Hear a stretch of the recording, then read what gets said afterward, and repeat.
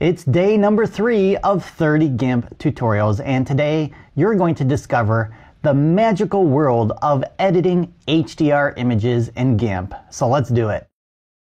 So I'm going to use 2 different exposures of this scene to demonstrate how to create an HDR image in GIMP. Typically, you want at least 3 different exposures for best results. An underexposed, an overexposed, and then an exposure in between. That's all going to depend on a couple different factors.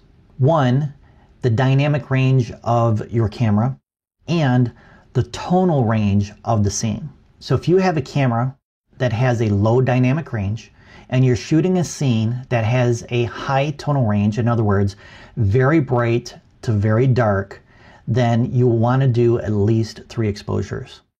Now, for this demonstration, I'm only using 2 exposures, and the reason why I didn't take more than 2 was because I was on vacation and I didn't have a tripod, which causes another issue if you're trying to do an HDR when you're hand holding your image, because it's nearly impossible to stay in the same position when you take 2 or more photos.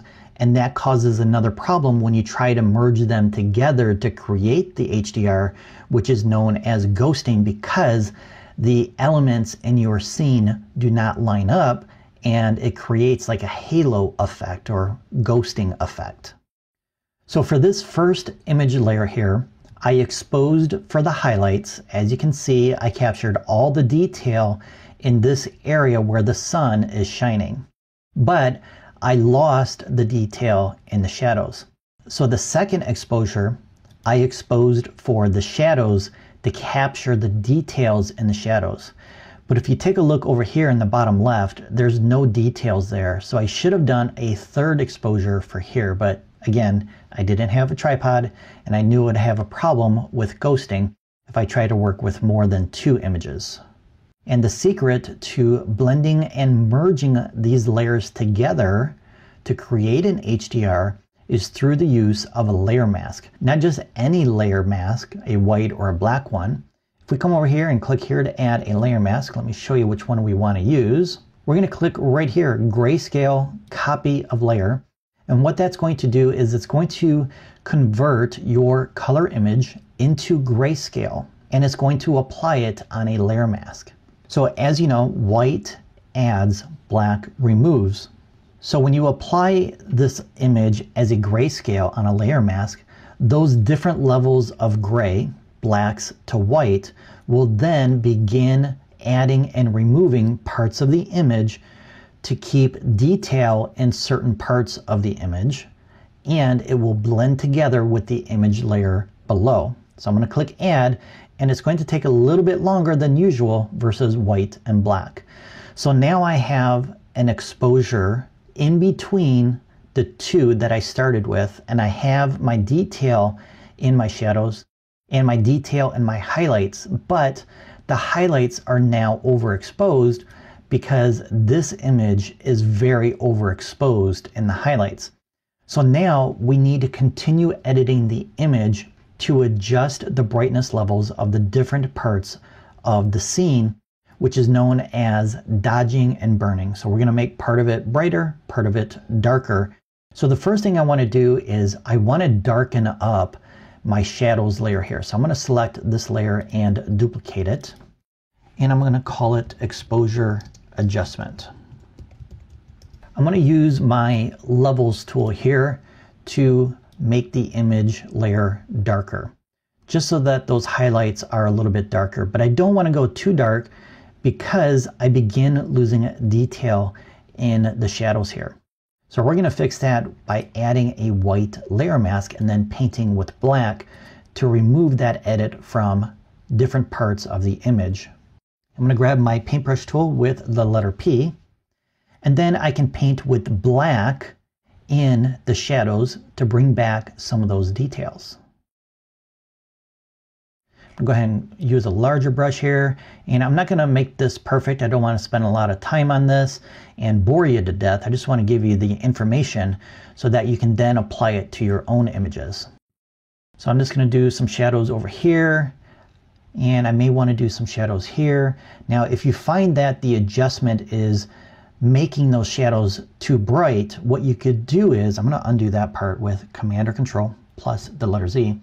You can come down to your tool options and paint with a gray color, or adjusting the black to a lower opacity level, which is similar to painting with gray. So I now have 50% gray basically I'm painting with, and that keeps these shadows darker versus these over here, which adds depth to the image. So it's not the same throughout the different shadows, because the different shadows are going to be brighter or darker in different parts of the scene based on where the light falls within the scene. So it's definitely going to be darker over here because the face of this part of the cliff is away from the sun, whereas this one is facing it. So I may actually want to make these shadows brighter than over here. So that's just a quick tip on how to add depth to your images. So what I want to do now is I want to darken up the highlights. So what I'm going to do is I'm going to grab this layer here, right click and select New from Visible, which is going to merge all these layers and the layer masks into one layer. So I can turn all these off and it's not going to matter because everything has been merged into here. And now I'm going to do some dodging and burning, which is basically making part of the image darker or brighter. And I need my dodge and burn tool to do that. And then I need to make sure I have the correct tool selected in the tool option. So if we scroll down here, you'll see dodge and burn. So dodge is going to make the image brighter wherever you paint. Burn is going to make that part of the image darker wherever you paint. So I want to darken up the highlight. So I'm going to leave it on burn. And then when I begin painting in that area, it gets darker. So again, you can adjust the opacity of this brush to gradually build up how dark that part of the image becomes versus applying it all at one time like I am now. But I'm also layering different amounts as well by going over and applying new brush strokes in these areas here, which again continues to make it darker. I may want to come down here and darken up the water as well, maybe a little bit darker in here. And again, this is just going to add some more depth as I apply my burn brush in different areas. I may want to click and do some different strokes up here in the tree as well, so it's not as flat and adds a little bit of depth in that part of the image as well. Maybe this tree in the foreground I want to darken up as well. So you don't necessarily just want to paint one continuous stroke. You may want to paint a small stroke and then a bigger stroke and just kind of break it up a little bit so it's not as even, and that's going to add some depth and make it a much more natural looking edit. Now, if you decide that the shadows are still too dark and you want to bring out more details, you can come into the tool options here and select dodge, and that's going to brighten up the shadows. But as you can see, that's too bright. So I'm going to undo that with Command or Control plus the letter Z. If you scroll down to the bottom of the tool options here, you'll see a slider that says exposure. And that's going to allow you to reduce the intensity of the edit. So now when I apply the dodge tool, it's not as intense as it was before. I'm going to undo that again. And then you may have noticed right here, right above exposure, we have an option called range, which will allow you to target the different tonal ranges of your image. So we can apply our edit to the shadows, midtones, or highlights, and midtones is selected by default.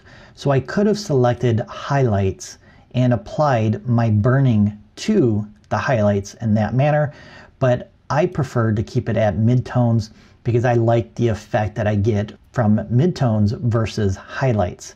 But then again, it depends on the image. Sometimes I will use highlights or shadows depending on what I'm trying to achieve for my final edit. So the last thing I want to share with you is sharpening your images. So the first thing we need to do is duplicate our layer again so we can work non-destructively. I'm going to double click right here and call it sharpening.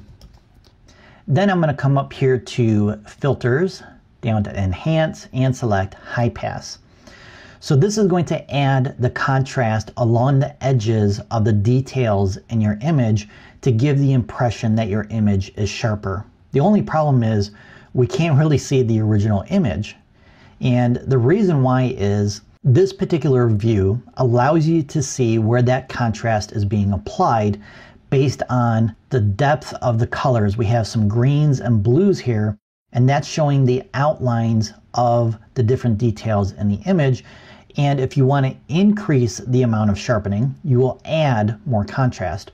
So if I adjust the contrast level here to the right, it will then update this image view to better show where the detail is being sharpened. So now we have more color or more sharpening along different parts of the image. Now, the one thing you want to be careful of is not adding too much contrast. So what you will need to do to determine that is to change the blending mode option here. So by default, we have replace, which is the mode that you're currently seeing right now. If we click here and choose another one like overlay, it will remove that view and show the original image. Now we can see if we have over sharpened the image. I'm going to click on preview here to turn it off and back on, and then we can decide whether or not that's too much or too little. I would recommend not too much, otherwise it's going to look unnatural, especially when you're sharpening people. When it comes to landscapes like this, I don't mind more sharpening than not. So it's entirely up to you and your own creative vision on what you like. I actually like it at this level. I may want to tone it down just a little bit, so I'm just going to bring it down just a little, and I'm happy with that. Now, before you click that OK button, there's something else you should do, and that is change the mode back to replace. Now, why is that? Well, you're going to have more control over the image in this mode once you click OK. And here's why. We can now go up to our blending mode options up here and choose the blending mode that we want to use. Otherwise, you're stuck with that blending mode that you selected in the high pass editing window. All right, make sure to check out that playlist to your left to learn more about editing, retouching, and styling your images in GIMP. Thanks for listening and have an awesome day.